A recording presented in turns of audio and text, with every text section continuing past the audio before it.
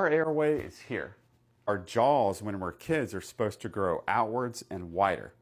That gets our tongues further out of our throat.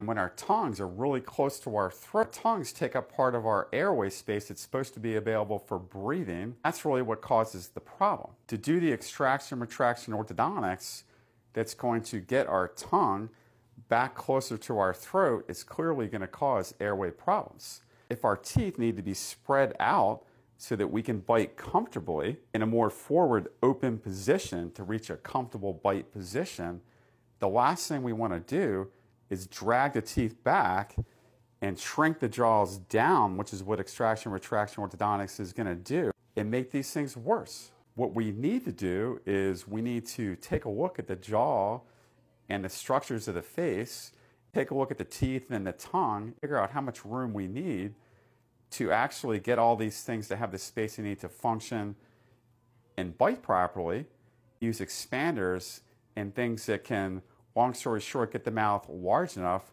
so all the function and all the things in and around the mouth work properly.